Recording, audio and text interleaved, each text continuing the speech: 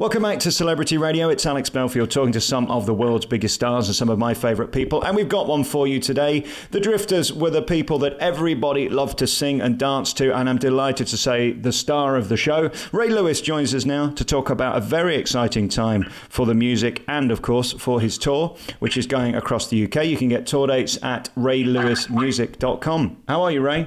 Great, Alex. I'm just fantastic, man. Do you know, it's so good to talk to you. There aren't many legends left, but you're certainly one of them. Do you pinch yourself when you look at where you've been and what you've done? Well, I'll be honest with you. I do look back, and I'm always on my knees and thanking the Lord for the fact that I'm still here after the long terms, and especially looking at the way things have been over the last 10 or 12 years or so. I've lost so many of my brothers, not just the guys that worked alongside me, but so many of the guys I've worked with over all the years. Whitney, Luther Vandross, Prince, all these guys. Everybody's Michael. It's just a strange time. So I'm praying that I can stick around and serve the people, a little bit longer, for as long as I possibly can. I want to be out there. It's difficult, isn't it, to work out whether we should count our blessings that we're left with their music as their legacy forever, or whether we should be upset that we've lost what they may have done in the future, because you never know anybody's potential until they've done it. That's true. That's true. They didn't happen for them overnight. They didn't become that legend or that megastar overnight. So it was time. We fell in love with them, and we grew with them, and drew from them on their musical concepts and ideas, which is a great thing. I wouldn't say that we should be remorsed over the fact that that they're gone. We know that life says that that's going to happen. I think we just rejoice with what we have.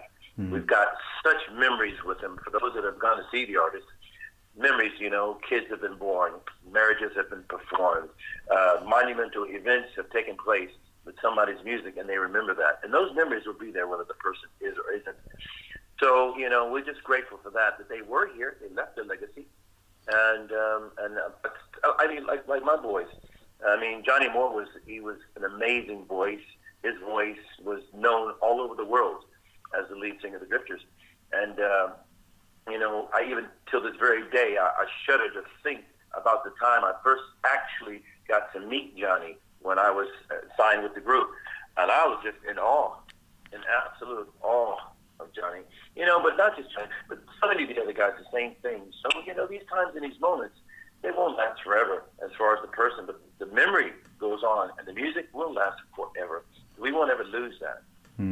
Do you still pinch yourself when you switch on the radio? Every day the Drifter songs are being played, and there you are. Is that still weird? It's just strange, but I always equate it to a show. Every time I hear a song, say for example they play Saturday night movies, for whatever reason, we've had a nice size catalog because there's not so many great #1 hits, but we've had a lot of songs that we performed. And when I hear a song, I think of where I was at the time I first did the song, or we recorded the song, the events, more than anything. And I'm grateful, and I'm so over the moon that they're still being played, and they're still popular, and the albums are still selling. So, yeah, I have to step back and think, how lucky am I? How blessed am I? I do. And we look at your style. Basically, you are a gospel singer that brings that to pop, aren't you? It's a very thin line between the two when you analyse it. Absolutely. You're so right, Alex. You're so right. I mean, that's what I operate from. I operate from that spiritual viewpoint. And when I perform, or when I record, or even in person, that's how I see life. I like to be real. This concept of being on a wall and stardom on the stage. As a matter of fact, I rarely, for those that come to see me, know that I rarely stay on the stage. I'm always in the audience. Yeah. When I see someone like you, I always think of sort of the Las Vegas showroom, and you're born to play those venues, aren't they? You are part of the audience. You're not singing at them. That's exactly right. Yeah. I want to be a part of the audience. I want to be a part of the people. I'm not unapproachable. How tricky are these numbers? Because when you try and sing them at karaoke, they're very high, aren't they? Some of them are. Some of them are very high. Very deceptive, actually. That's, 10 out of 10. That's amazing. You would know that. You're absolutely right. Some of the songs are pitched so very high because Johnny actually has a very high voice. Like myself, we both had very high. The top of our ranges were very, very high, and the songs were recorded up there. And back in the day, they were recorded even a little bit higher, slightly nudges higher than the vocals. So yeah, when you try and sing them, and you think, well, why don't I sound like that? You probably don't sound like that. It's just that you have to understand that the range is really high on. Which are the numbers that people really look forward to? I guess Under the Boardwalk, Save the Last Dance, Up on the Roof. Yeah. But Saturday Night at the Movies has got to be the big party song, hasn't it? It's massive. It's massive. The very second you put that one on, people come alive. It's the one from 8 to 80. Kissing in the Backward of Movies, There Goes My First Love, Up on the Roof, Under the Boardwalk. You know, Alex, we for many years, obviously because we're an American group, before we came to the UK, we were signed to other labels in the United States. And then we came and we signed with CBS Epic here, and we started working and performing and recording out of the UK with CBS International.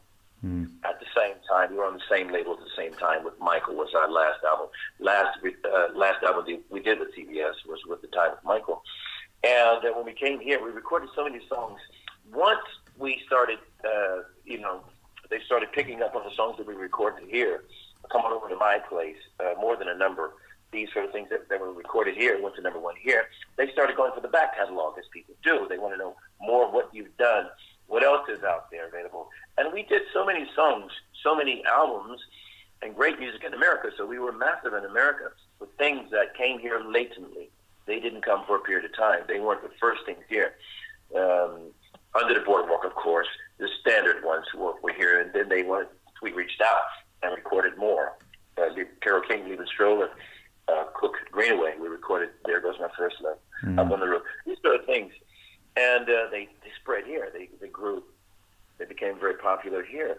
And they're also joyous. Every single one of those songs you made were joyous. I mean, they were just filled with uplifting positivity. And I think that's, if not now what we need more than ever, back in the day, that's what people needed more than ever. That doesn't change. We do. You're so right. Yes, we do. As I remember, you know what I'm saying, we were recording them. I loved the songs at the time.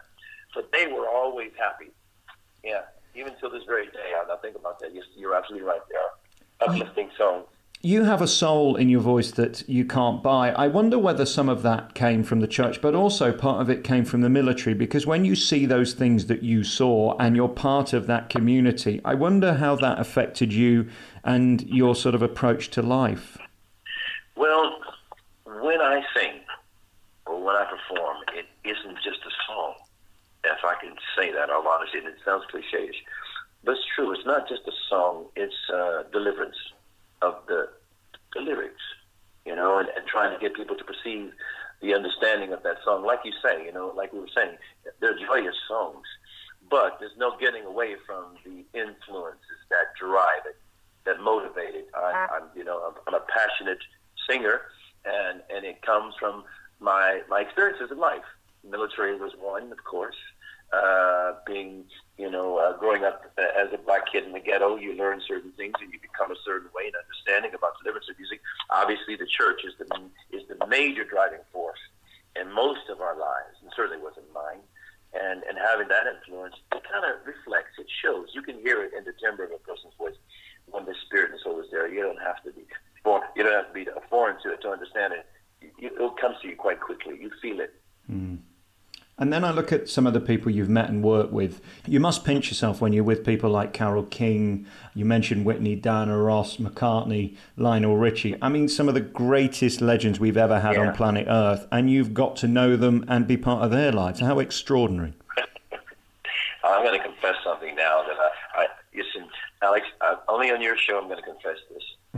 At the time, when I first joined the Drifters, I was the youngest lead singer ever in the group, which was a novel idea.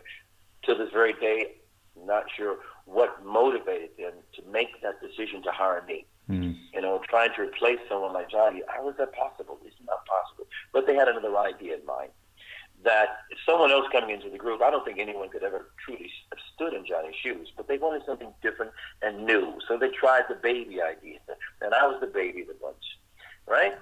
So everything to me was like a kid in a candy store. When I got the chance to meet all of the names, just as though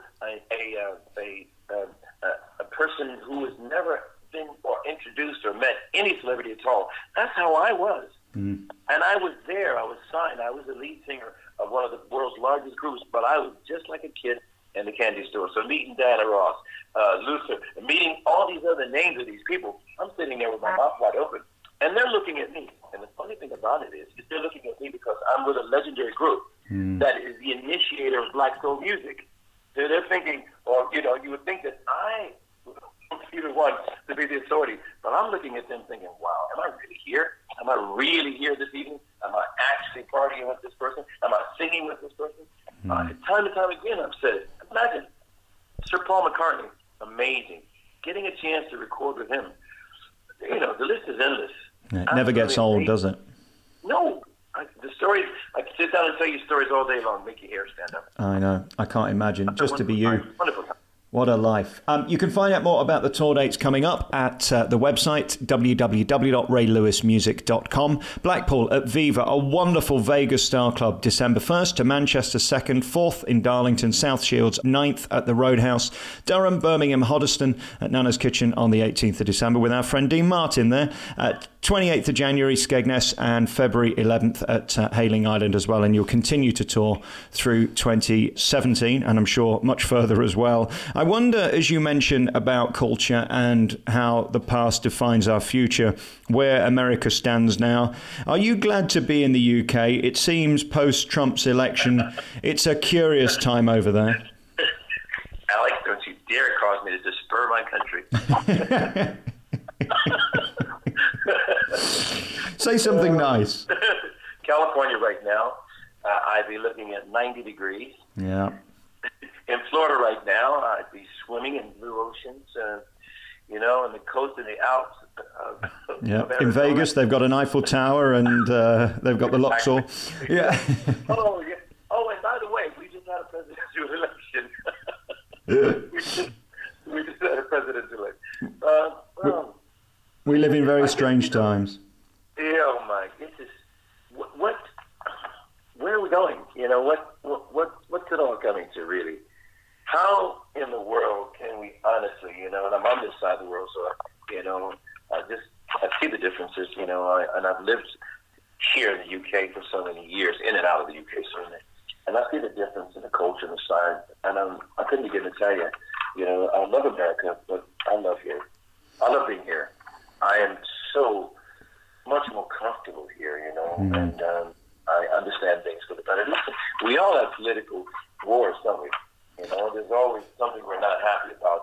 And I think we also have to remember that Brexit and Trump is sort of brought on by people's desperation and frustration, and we have to remember that not everybody's perhaps living as privileged life as we are. Sure, that's right. That's exactly right. Yeah, he's the face we have got to recognize, and he's the face we got to see. So, out of all fairness, we have to do one thing now. We have no choice, both here and there. We have to allow him his time and space to prove himself, you know, so, you know, if the policies that we would like to see implemented, we have to support them. Yep. You know, if there are policies that we don't or we can't, you know what I'm saying, obviously we have to voice that opinion, but if we know that, you know, there's little option, then, you know, we can't go to the streets with it. We have to try and abide by that rule, the parliamentary procedure of trying to be as diplomatic as we can and understanding that our time will come. If we want something to change, we can hold on. We wait for that change. Very interesting times, but through every generation, through every crisis and war and depression, the one thing that's held us all together is music, and we thank the Drifters and people like you for bringing that to us. You can see Ray Lewis at Blackpool's Viva on December the 1st, touring through 2017. You can find out more by going to the website, which is raylewismusic.com. How lovely to talk to you again. Thank you so much for your time, Ray. It's been amazing, man. Thank you so very much for having me. Anytime. Would you please pass on my words to all your listeners? I absolutely looking forward to seeing them all there. And for you, man, it's great. I hope to see you again soon, Alex. I hope to see you. Merry Christmas. Merry Christmas, man. God bless, okay?